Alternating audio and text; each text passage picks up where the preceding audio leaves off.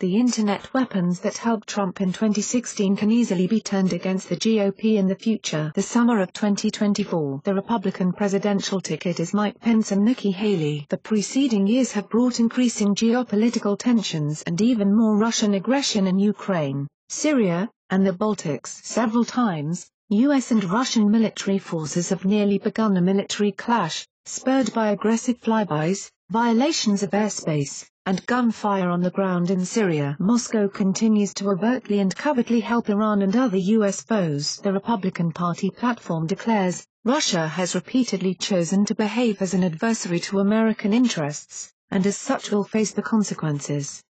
As seen during the first year and a half of the Trump presidency, the rest of the GOP never quite came around to President Trump's optimistic assessment of Vladimir Putin. The Democratic ticket is Senator Cory Booker of New Jersey and Representative Alexandria Ocasio-Cortez of New York, who take a different approach. While we recognize the long and inexcusable history of Russian misbehavior, the stakes require us to act with diligence and deliberation. We will not be rushed into a dangerous, even potentially nuclear conflict by the neoconservative warmongering chicken hawks of past administrations. We believe that the right approach, with firm diplomacy and tough negotiation, can succeed where past administrations have failed. In that scenario, which campaign do you think Russian hacking and disinformation campaigns will aim to help? The 2016 presidential campaign was the 1 in 100 or 1,000, or 1,000,000 where the Republican nominee for president was friendlier to Russian interests and ambitions than the Democratic candidate. We all remember Obama's painfully naive scoffing at Mitt Romney that the 1980s are now calling to ask for their foreign policy back because the Cold War's been over for 20 years.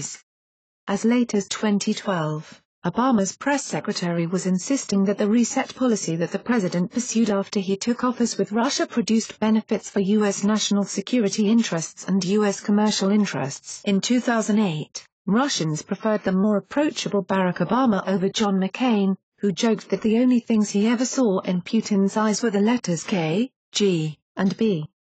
Even in the context of George W. Bush's embarrassing "I looked into his eyes" comment about Putin, the president who invaded Afghanistan and Iraq was less likely to knuckle under to a Russian veto at the United Nations than John Global Test Kerry. It will not surprise you that Kerry flip-flopped on how to handle Russia. Bush accused the Clinton administration of getting suckered by Russia, accepting broken promises about arms sales to Iran. Back in 1999, Bill Clinton was telling Tony Blair, Putin has enormous potential. I think he's very smart and thoughtful. I think we can do a lot of good with him. His intentions are generally honorable and straightforward, but he just hasn't made up his mind yet. He could get squishy on democracy. Squishy. The Senate vote about the expansion of NATO did not break neatly along partisan lines, but over the past 2 decades, Democrats have largely opposed research and deployment of missile defense systems and expansions of military spending. Up until 2015, Democrats were more likely than Republicans to think of Russians as an ally,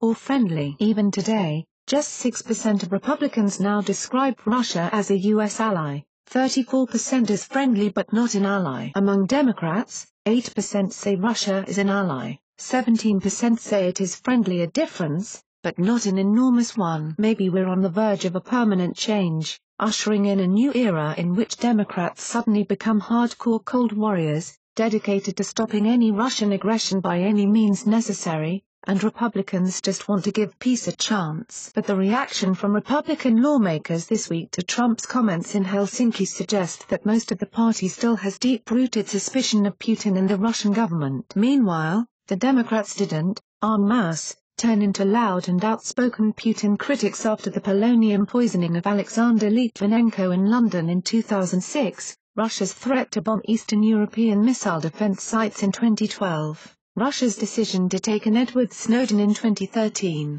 the annexation of Crimea in 2014, the destruction of Malaysian Airlines Flight 17 over Ukraine in 2014, or Russia's intervention in the Syrian civil war in 2015. Nor do you hear much from the average Democrat about the Novichok nerve agent poisoning of Sergei and Yulia Skripal in Salisbury earlier this year. Rank-and-file progressive activists didn't become amateur criminologists until Donald Trump came on the political scene. They didn't really care about who met with the Russian ambassador, or who appeared on RT television, or who had deals with Russian oligarchs. until the Trump candidacy. One could argue that their sudden focus on these things suggests they don't see Trump as villainous because he may have worked with Putin.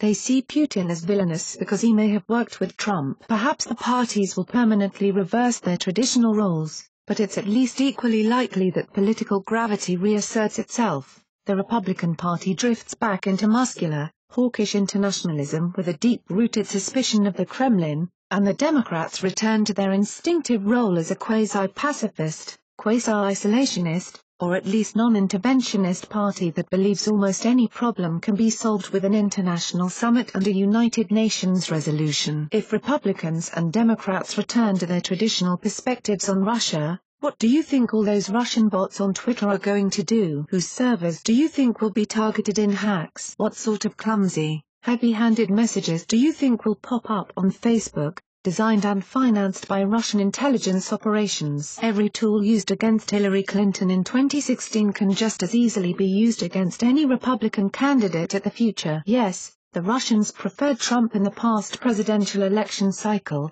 but their real preferred outcome was chaos, an America that was divided, angry, suspicious, distrusting, and eager to believe the worst about anyone who disagreed with them. Mission accomplished. This is why Republicans should be taking the Russian hacking and disinformation efforts extremely seriously, and should push for the best cybersecurity and firewalls possible, wherever they are needed to ensure public faith in the election process. Republicans should also call out foreign disinformation as strongly and loudly as possible. The Russians aren't on any American side, and it's foolish to pretend that the snake that bit your opponent in the last cycle could never bite you in the next one. Thanks for watching. What did you think of this video? Let us know in the comments section below. You can also subscribe for more videos like these in your inbox. Now if you are seeking the latest trends in fashion, and electronics and gifts and more of the coolest things that you never knew existed at the best prices, please feel free to visit www.atthismall.com. Once again, that is www.atthismall.com. If you are seeking the best in facial and clear skin regimens and products for women and men, including an opportunity to earn residual income, please visit our partner at www.jdro.my. r&f.com. All links are in the description box below. Share this video with your friends and family. Since you're watching, we have a small favor to ask. More people are viewing our videos more than ever, but advertising revenues across the media are falling fast. And unlike many news organizations, we haven't put up a paywall. We want to keep our journalism as open as we can, so you can see why we need to ask for your help. Our videos and reports takes a lot of time, money and hard work to produce. Our investigative reporting uncovers unethical behavior and social injustice that helps to hold governments, companies and individuals to account. Through this we can, together, create meaningful change in the world. We do it because we believe our perspective matters, because it might well be your perspective too. For as little as $1. You can support us, and it only takes a minute. Thank you. Like and share this video on Facebook and Twitter if you agree. Don't forget to support this channel by clicking on the donation link down below and subscribing so you never miss any of our trending reports. What do you think about this video? Scroll down to comment below. We have changed to a new YouTube channel. The link is in the description box below. Please subscribe to the new channel, as this one will no longer have new videos and reports posted to it anymore.